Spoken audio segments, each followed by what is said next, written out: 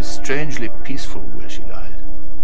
A rust-encrusted tomb that remained hidden until its discovery in the fall of 1985 in an expedition led by a scientist named Robert Ballard. All throughout the Titanic expedition there were two individuals. There was the professional and there was the human. And in most cases the professional was very busy and the human just had to sit and wait.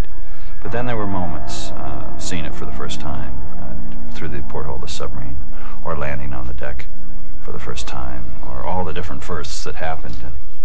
The human would come through whenever you gave it a chance. And certain images, empty lifeboat davit, the doll's head, chandelier, going down the grand staircase, that was my dream, that was my focus for so many years, that I wanted to go inside.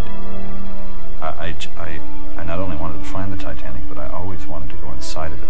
And the landing Alvin on the entrance to the grand staircase above the elevator shaft, and then sending JJ down deep inside, and then moving into that room, and then spotting that chandelier. That was the culmination of, if there was any one thing I did, that really was what it was all about. The Titanic has